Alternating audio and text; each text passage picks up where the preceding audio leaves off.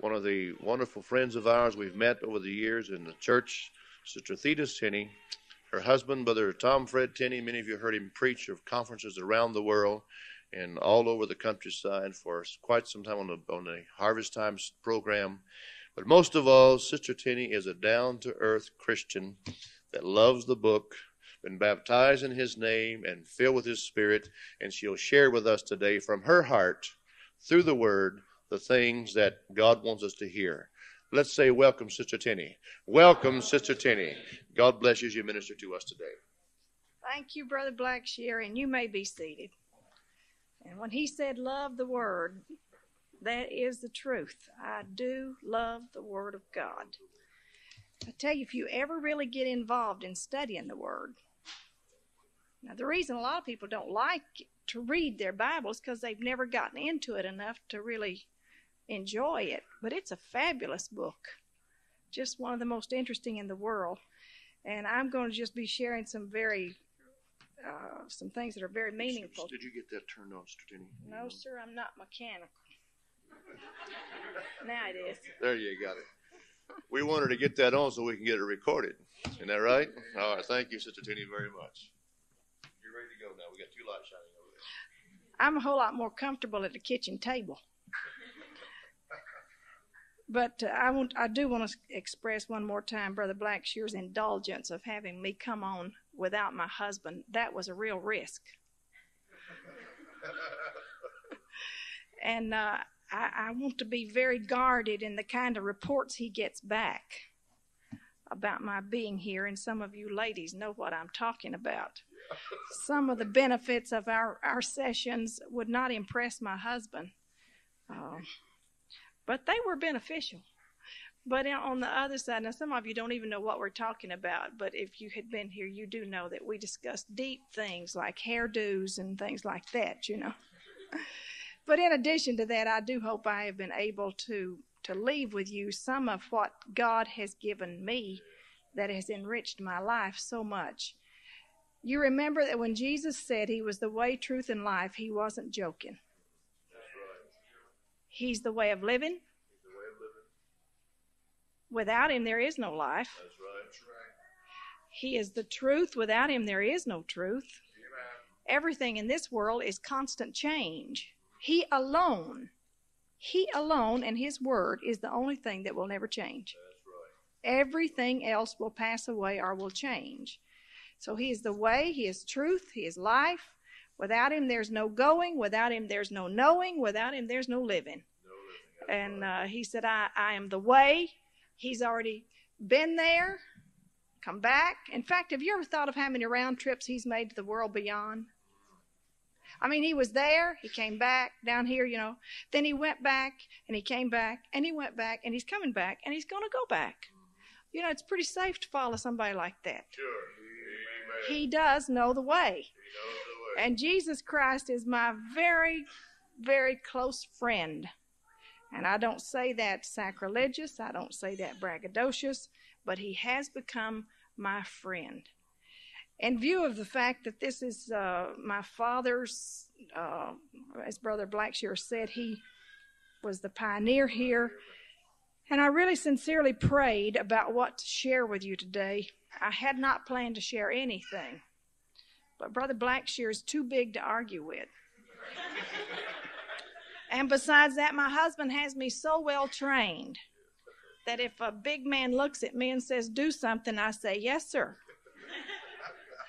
So after he just kind of announced to me that I'd be doing this today, and I kind of politely and femininely tried to get out of it, but he said no, so I said, yes, sir. And I just decided to share with you kind of my own motivating force of my life, philosophy of my life, and I think partly the reason was because of my dad, my mom, my sisters, all of their roots here. I have a tremendous heritage, not only in them, but in you. You're partly mine, too. And this is really something that means a great deal to me. And very often, if I am in a place where I only have time to share one thing, this is the the philosophy, scriptural philosophy I like to share. Now, I have many lessons that deal with this. And in fact, if you ever hear me very much, there will be very few lessons that I would ever teach that does not go back to our root in this scriptural philosophy. But if you will turn in your Bibles to Jeremiah 18, that's where we're going to start. And it's really kind of what puts life together for me and puts a lot of meaning in a lot of things that would be total confusion as far as I'm concerned. This is very familiar. First part of chapter 18 in Jeremiah. The word which came to Jeremiah from the Lord, saying, Arise and go down to the potter's house, and there I will cause thee to hear my words. Then I went down to the potter's house, and behold, he wrought a work on the wheels. And the vessel that he made was marred in the hand of the potter, so he made it again another vessel, as seemed good to the potter to make it. And that is such a familiar reading. Now, in all of the teaching and the preaching that you've heard through the years, you have often heard teaching concerning the potter. We can identify the potter, right? That's God. We know who the potter was. That's the person and character of God. We know who the clay is. That's me, and that's you. And really what he's saying is we are one undeveloped lump. That's us. That's me. But within that undeveloped lump, there is tremendous potential. That's right. And there is all kind of scripture that you can read and study. I read some of them this morning that deals with the fact that he can make vessels of this quality or that quality and for this purpose and for that purpose. And I am an undeveloped lump, but I am a lump with a tremendous potential. Lord. And then, of course, you know the story of the potter's field. Now, that's the negative side of it. That's what happens if the lump won't yield to the plan of the master potter. And that's the castaway thing. I don't want to talk about that today. I want to talk about the positive aspects of it. Now, let us consider the factors that are involved here. There are some other things that we don't normally talk about. We talk about the potter, we talk about the clay, we talk about the potter's field. But we have forgotten that there is a thing called the wheel. There's the wheel. And if you've ever seen a potter work, Chuck over here is from my what would that be? We're fathers and mothers-in-law's relatives. Yeah. My daughter-in-law's father was his pastor, and Jeff Switzer, who is my daughter-in-law's brother, fools with pottery. And I got to watch a real crafted potter one time, and it's really an interesting art to watch. But a potter works with a wheel. That's just as much a part of what they're doing as the clay. Not only do they have a wheel, but the potter's hands become the tools for the molding. So we've added two more factors to this story that was there all the time, but we seldom think about them. There's the potter, and there's the clay, and we're going to forget about that castaway field. But we want to talk about the wheel and the hands of the potter. They are very involved in the ultimate destiny of what happens to this undeveloped lump, right? Now, you know how the wheel works? The wheel spins like this, and it just goes round and round and round and round and round, and sometimes it goes fast, sometimes it goes slow, but it's very monotonous. Life's kind of like that. It's always spinning. Sometimes it's fast and sometimes it's slow, and it gets awful monotonous at times. It really does. But it's a daily grind. Just as daily as the sun comes up, there's going to be the grind of life that day. You just can't go on living without going through one day at a time. That's right. I mean, I'd like to jump a few of them or back up a few, but it's that daily spinning of life that just goes round and round and round and round. And sometimes I want to scream, stop the world, I'm ready to get off. But I can't ever find the brakes. And besides that, if I thought I was fixing to get off, I'd probably be saying, no, I changed my mind, you know. Okay, so we're going to talk, I want you to consider the wheel of life And then the second thing that I want you to consider at this point is the hands of the potter. Now, if the wheel of the potter represents the daily grind of life, then the hands of the potter represent well the pressure against the wheel for the molding process. Now, there's a strange thing about potters.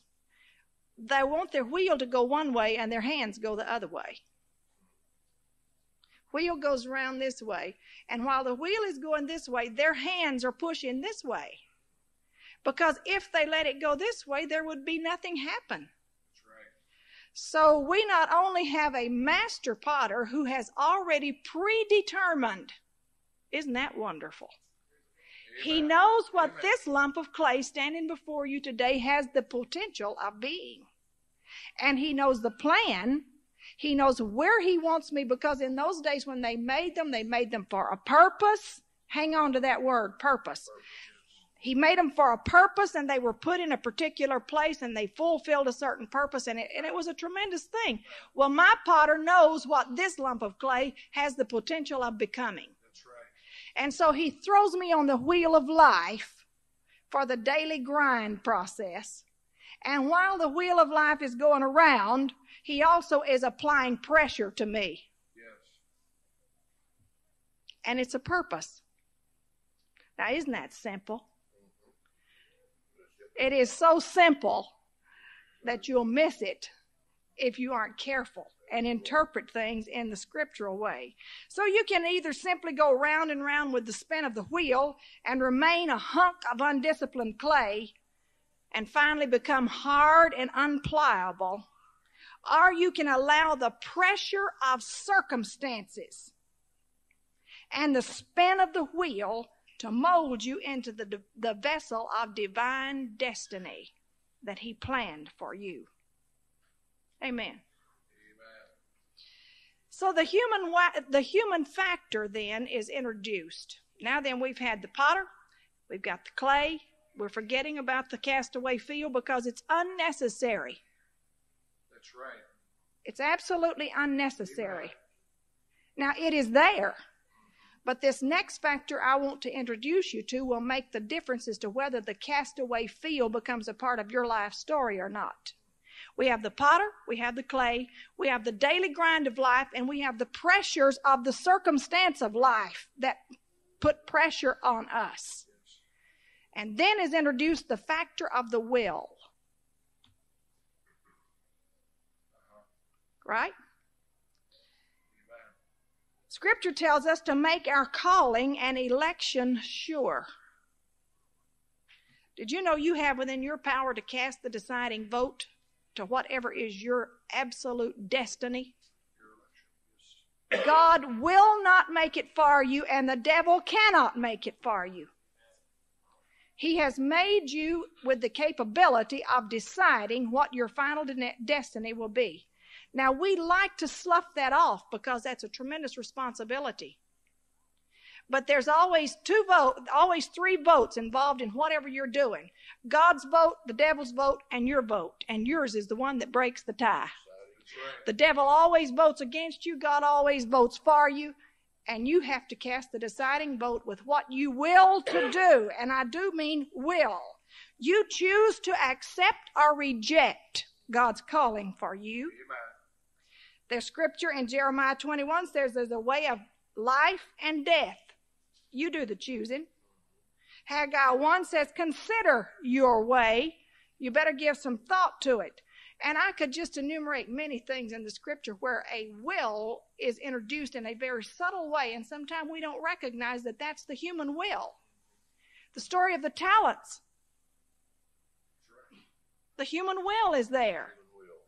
The story of the building of the house. The human will is there.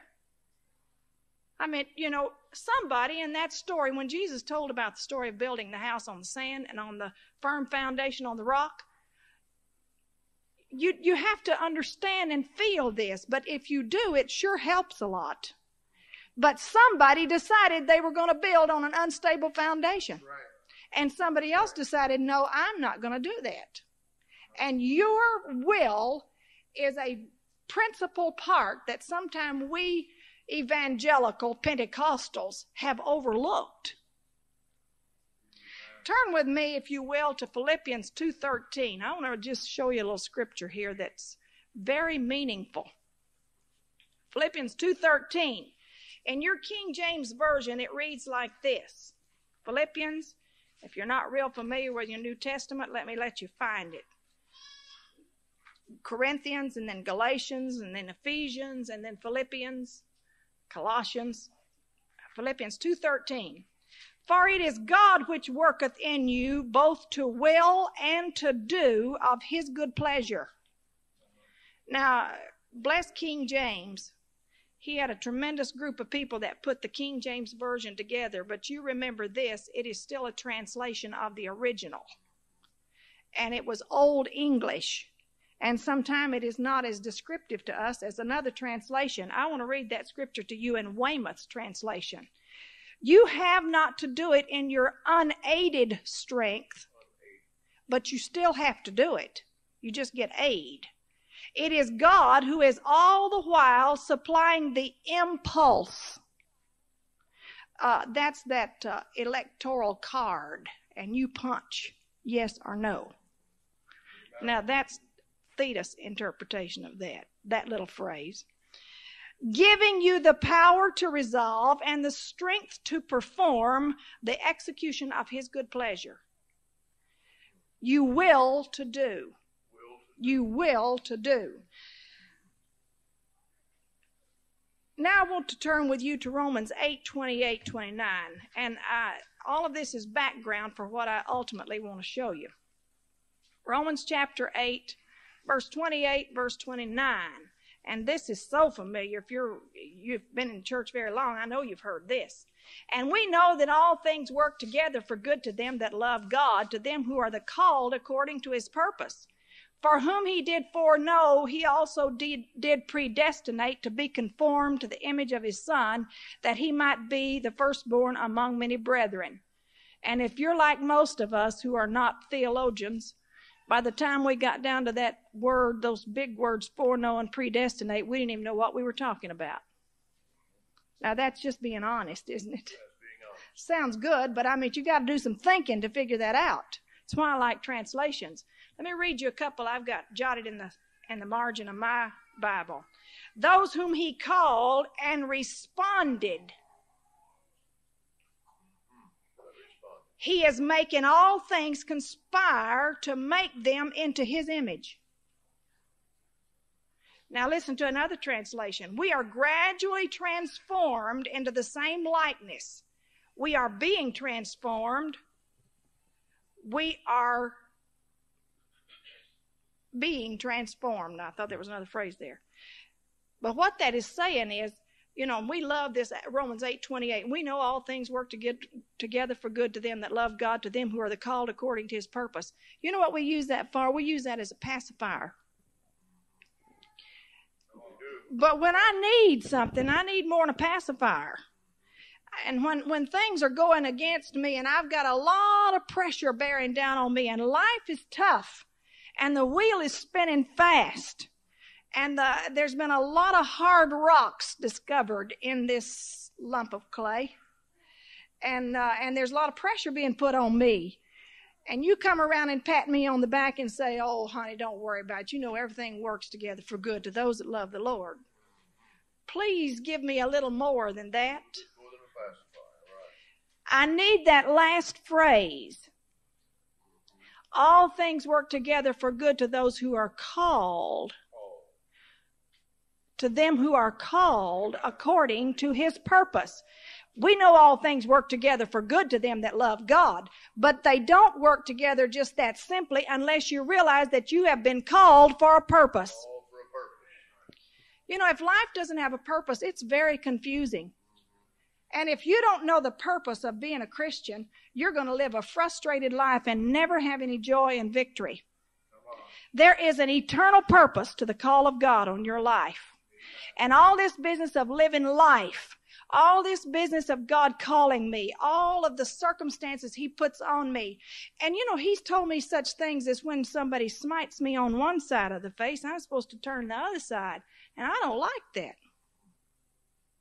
And he's told me when somebody really mistreats me, I'm supposed to pray for them. And that when I meet hate, I'm supposed to respond with love. Now, you know, that makes wonderful preaching, Brother Blackshear. But when you put it in shoe leather, you got to have a reason why that makes sense. I mean, it doesn't make sense unless you understand that there is an eternal purpose. He has called me for the eternal purpose. And it's great. Turn to Ephesians 1. And I'm going to read this. And please hang on with me right here. And I'm going to, if you don't, I know people have a way of when you start reading scriptures tuning you out. You believe I'm a people? I understand that. Verse 3, where I want to start. Blessed be God and Father of our Lord Jesus Christ, who hath blessed us with all spiritual blessings in heavenly places in Christ, according as he hath chosen us in him before the foundation of the world, that we should be holy and without blame before him in love. Here's some more of those big words. Having predestinated us unto the adoption of children by Jesus Christ to himself, according to the good pleasure of his will, to the praise of the glory of his grace, wherein he hath made us accepted in the beloved, in whom we have redemption through his blood, the forgiveness of sins, according to the riches of his grace, wherein he hath abounded toward us in all wisdom and prudence, having made known unto us the mystery of his will, according to his good pleasure, which he hath purposed in himself. And on down and look at verse 11, in whom also we have obtained an inheritance, being predestinated according to the purpose of him who worketh all things after the counsel of his own will. Now, there's a lot of big reading in there, but there's 3 words I want to pull out and mention to you. You notice that the word will and the word chosen and the word purpose reoccurs over and over and over. If you ever get what I am going to talk to you about from this point forward, and it is so simple that I could, if I didn't like to use a lot of words, I could probably do it in about 2 or 3 minutes. But to help you understand a little more, I'm going to take a little more time than that. If you will get what I'm going to talk to about, the eternal purpose of God, a personal understanding of the eternal purpose, it is going to solve all of the problems of what happens on the spin of the wheel of life and all of the pressures that he is applying to your life to mold you into what he wants you to be. Now, before I go on into the eternal purpose, let me tell you what the potter's hands do. The potter's hands not only are applying pressure to push that vessel into the shape that it's supposed to be. And by the way, the shape you're supposed to be in is a shape like Jesus. You're supposed to become a little Jesus in this world. That's not sacrilege. But the potter's hand, at the same time he's pushing that into that shape, he is feeling for imperfections. And he finds these little grits and gravels and imperfections and impurities. And you know what he does? He just pulls them out and it hurts. And the pressure that is applied to life is the way those things are exposed. How do I know I am not filled with the love of God? I'll tell you how I know I'm not. It's when you walk up to me and just really give me a cut down and something rises up in here that wants to cut you right back. And so he puts me in life with all of these abrasive people around me. And they show the grit. I mean, you know, I can stand in church and testify and appear to be so silky smooth for Jesus. But on the job, when somebody else gets the promotion that I had worked for, and in the neighborhood, when somebody does something to my child, when that little angel could not possibly have been responsible. And in the church, when my dear sister really has some ugly words for me. That's the pressures of life, friend, and you cannot escape them. But if you can see that there is an eternal purpose, it makes you able to take all of that. Now, the eternal purpose is, and I just read it in Ephesians, and you can go back and check it It's a lot of reading, but the eternal purpose is He has destined me to come into His inheritance. He has foreordained. The word predestinated is He has foreordained. He does not act on that foreknowledge because my will is involved. But His plan for me is, when I was born to Johnny and E.W. Corrin in Bonware in 1934, fooled you. You didn't think I was that old. 1934, in a little old tiny town by the name of Bonware, he knew that that little lump of clay had tremendous potential, not only for life, but for eternity. And he said, look at her, how wonderfully she's made. Oh, you say that sounds egotistical. That's Scripture. I am fearfully and wonderfully made. I'm made in His image. Did you know in this brain that's between my two ears, the mind of Christ can operate? That's right. That's all Scripture. It's tremendous potential. It's a great thing. So he says, she has a great life in front of her. Look what she can do for the kingdom, and what she does for the kingdom will never pass away. And then once she has gone through this training program of this earthly job, I have a promotion for her, and in the eternity that is to come, that little darling is going to rule right over here. Hallelujah. In my cabinet. Think of that. Isn't that beautiful? Not because I said it, but isn't that motivating? That's motivating. And so what happens? He throws me on the wheel.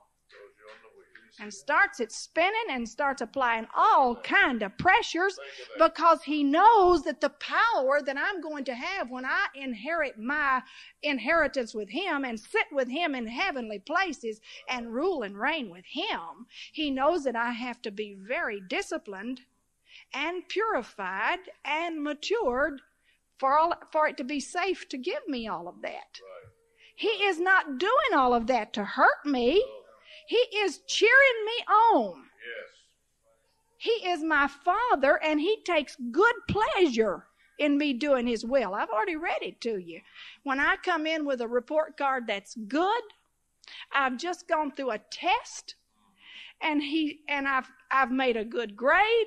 He is more happy with me than I ever was with one of my children, because He says she's on her way. On her way. She's gonna make it. She's got the grit out. She's coming on. Now my teaching's really very simple. And I don't ever want to lose my childlikeness at the wonder of His word and His ways. Right. Jesus didn't say be childish, but He did say be childlike. And childlikeness is never losing the wonder, never losing the joy that puts a skip in your step. Right. Never losing the thrill of discovering something new. Amen. And this keeps me going, my friend. Yeah. It has set my course a long time ago and pointed my consciousness in an eternal direction, and I know where I'm going. By His help and grace. You say, you sound awful cocksure about it. You sound a little bit egotistical and cocky. Well, I am just depending on His grace. If He is not able to save me, I sure can't save myself. And if He's already made several round trips up there, and He's going to make a few more if I follow Him, it's a sure thing. Sure thing. Amen. Being saved is not difficult. Staying saved. Bending my will sometime is. But that really is not difficult either if you just set your head. Amen. You have total control of your will. That's right. Have you ever heard of guilt transferal? If a person feels real guilty about something, you know what they do? They implicate or they blame somebody else. That's why in our communication sometimes we say, you make me so mad. No, you don't have the power to make me mad unless I choose to react that way. I choose. That's my will. So your will is totally yours, and you just can blame it on a whole lot of other things, but your will, God gave it to you so you could will to do His good pleasure. And He gives you the Holy Spirit so that you will be aided in that response to His will. Is this making sense to y'all? The Holy Ghost won't do it for me. But I told the group, I think it was this week or last week, I've forgotten. But I told them the other day that the Holy Ghost is like the power steering on an automobile. Shout all day long, you've got it, but if you don't engage it, you'll have a wreck. But it's that will that turns it. And then the Holy Spirit does it for you. Right. But it will not do it until you have bent your will. That is right. You mistreat me, and immediately, unconsciously or consciously, I decide how I'm going to react. The minute that I willfully decide that I will react like Jesus, then the Holy Ghost kicks in and helps me, and you will find that it becomes so easy that you wonder why you haven't done it that way before. Well, I get real excited talking about this, but this makes so much sense to me, and it helps me in so many ways. And to tell you the truth, I have no idea where I am on my notes right now. I just get excited talking about it. And when I tell you that it has become the philosophy of my life, I really mean it. I really mean it. Because you can start interpreting every event that happens in your life by this philosophy. Okay, what happened today? Now, Lord, I didn't like this. I don't like what I'm facing. Now, what is the purpose in this? What in me are you trying to develop? You have given me an enormous responsibility, Lord. You're sending me to Alaska without my husband? I am committed to His will.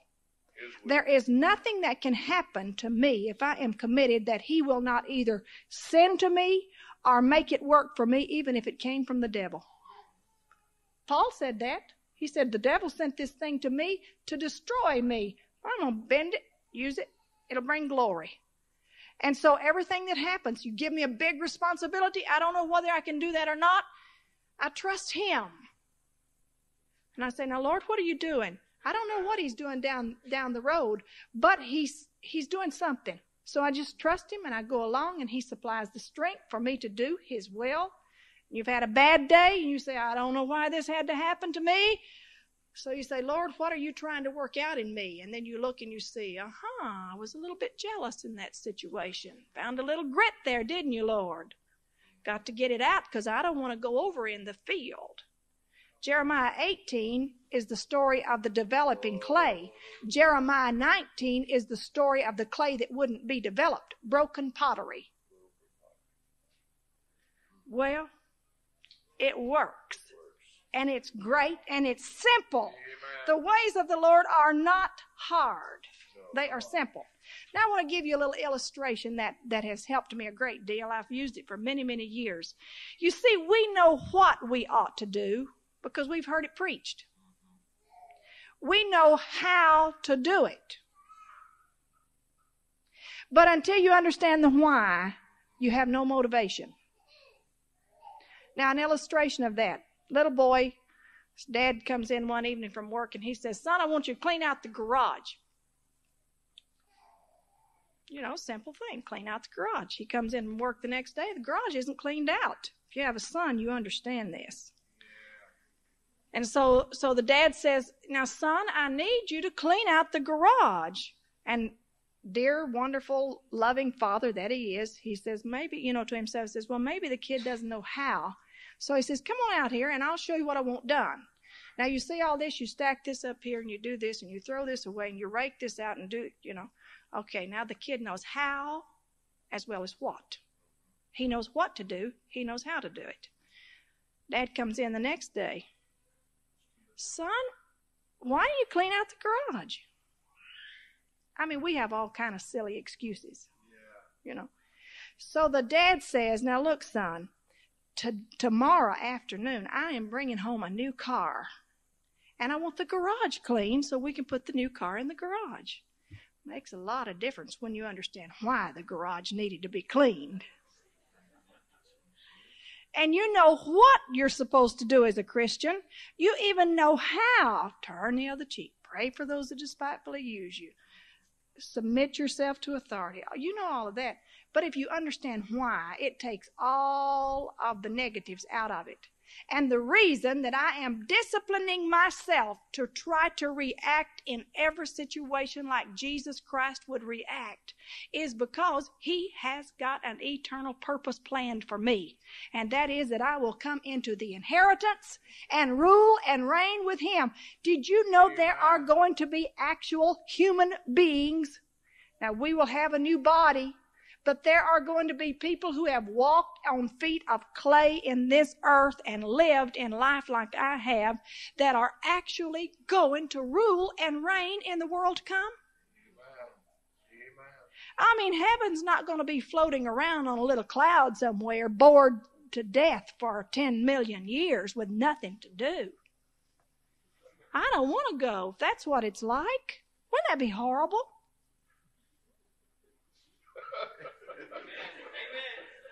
I mean, have you thought of that?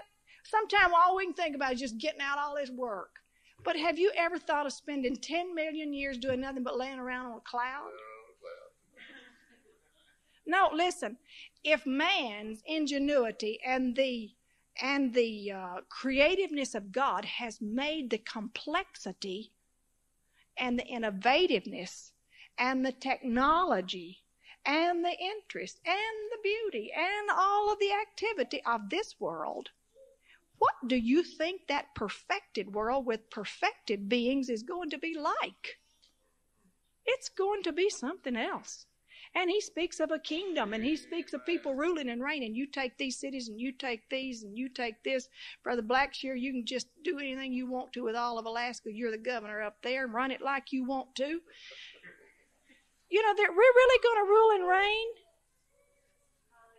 Speaks of people coming up to Jerusalem. Still going, I hope I'm not in here. You go right ahead. There's going to be some wonderful things happening. But that's why I will discipline myself to him, is because he's got a place planned for me. And if I know why he's doing all this and requiring all this, it sure makes it a lot better. Let me tell you another story about another little boy. That little boy was taken to a parade by his father. And parades are wonderful. You know, there's all kind of excitement and everything. And so the dad was just enjoying it. And the little kid kept whining and pulling and sounds familiar, doesn't it? You know, jerking on you. Hold me, I want this, I want that, I want something else. And the dad couldn't figure it out because the floats were beautiful and there was bands and activity and they were, you know, all kind of things going on. Till suddenly he leaned down to where the little boy was to see what he could do for him and realized that all the little kid was seeing well, you know. So the dad understood then that the little boy was frustrated. He didn't know what all the excitement was about. So he took him, climbed the stairs to a balcony that was overlooking the street, and then the little kid got all excited. You ever heard the scripture in Ephesians about sitting with him in heavenly places? Did you know that a good understanding of the word and the why and climbing above the clamor of all the activity here, you see, activity can dull your aim and motion can dull your motivation unless you have a good, clear understanding. But if you can understand that he has a purpose, there is an eternal purpose in everything that has to do with the kingdom of God now. It is planned to couple with that kingdom that is to come. And then it takes the frustration out and the excitement comes to you. You are not saved just from sin, although you are saved from sin. But that's not the end. You see, if we limit ourselves by if in this life only we had hope, we would be of all men miserable. And I promise you that if there was not an eternal consciousness and an eternal purpose, trying to live like Jesus Christ would really not make a whole lot of sense in this dog-eat-dog world. But I'm coupling to something a whole lot beyond that. I am not only saved from sin, I am saved unto him. Unto him. I belong to him. And so we have the eternal purpose of God, the motivating force that keeps us going and helps us to understand what life is all about anyway. Acts 11:23 said that with purpose of heart, they clave. Purpose of heart gives you a glue consistency. If you can get a hold of the eternal purpose, you can cleave, and that word cleave means glue. It gives you something to hold on to. It's that nail in a sure place that Brother Glover preached about the other night. It is a wonderful feeling of attachment to something that's firm, yes, if you have a purpose, yes, an eternal purpose. And as He is, so shall I be in that world that is to come. Now, Jesus Christ is our pattern, but Paul also said he was a pattern. And I am to become a pattern. Now, turn with me to Philippians again, if you will. Philippians chapter 3, and I'm just about to finish this up. Paul had a purpose, he had a pull, and he had his priorities straight. Verse 10, 12, and 13, and 14. Now the purpose was, Paul says, that I may know Him and the power of His resurrection and the fellowship of His sufferings, being made conformable unto His death. I want to know Him. I want to be conformed into His likeness. Verse 12 shows us the pull. Not as though I had already attained, either were already perfect. But I follow after, if that I may apprehend that for which I also am apprehended of Christ. I wish I had a translation that I have at home and I can't quote it, but what that scripture's saying in 1984 English is, he said, now I haven't reached what He's aiming for me to reach, but I am going after it. And I'm going to get it because Jesus Christ has a purpose for me. And then verse 13 and 14 is His priorities. I count not myself to apprehend it. I haven't made it yet. But this one thing I do, I am not going to let all the mistakes I made behind me stop me. This is my translation. You won't find that in the King James. And reaching forth unto those things which are before, I have some tremendous goals in front of me that I am reaching for. I press toward the mark for the prize of the high calling of God in Christ Jesus. Now, a lot of people think that means simply that Paul said, if I can just get to heaven, I'll be so happy. No, what he was saying is, the Lord saw tremendous potential in me. I haven't reached my total potential yet, but I'm after it. And I am going to reach the prize of the mark of the high calling, the highest mark I can make in life. If for Christ Jesus, I'm going after it. Hallelujah. Amen. Hallelujah. Now turn back with me to Romans chapter 8 and verse 29. We read those a while ago, but I want you to see that verse 29 actually comes before verse 28 in your thinking. Whom He did foreknow, He also did predestinate to be conformed to the image of His Son, that He might be the firstborn among many brethren. Do you know Jesus is my elder brother? And Big Brother's already gone the path before. And I can follow Him, and I can be like Him. And the scripture here is talking about that deal that I was talking about, that molding and pressure process. Whom He did decide or determine, and He decided all the world could be saved if we willed to do so. He is going to put pressure on us to conform us into the image of His Son. Turn with me to Romans 12, I think it is. Yeah. Verse 2. And it follows verse 1, which you're very familiar with. Let me read it, though. I beseech you, therefore, brethren, by the mercies of God, that you present your bodies a living sacrifice, holy, acceptable unto God, which is your reasonable service. Now, you know, you can read that with a negative sound. I don't like negative living. It doesn't work. You'll live under pressure, stagnate, get nervous, neurotic, and nobody will want anything you've got. Sure, there's sacrifice. Sure, I present my body. But if I know why I'm doing it, It takes the bad negative out, and I can endure it for a while to enjoy the future. Yes.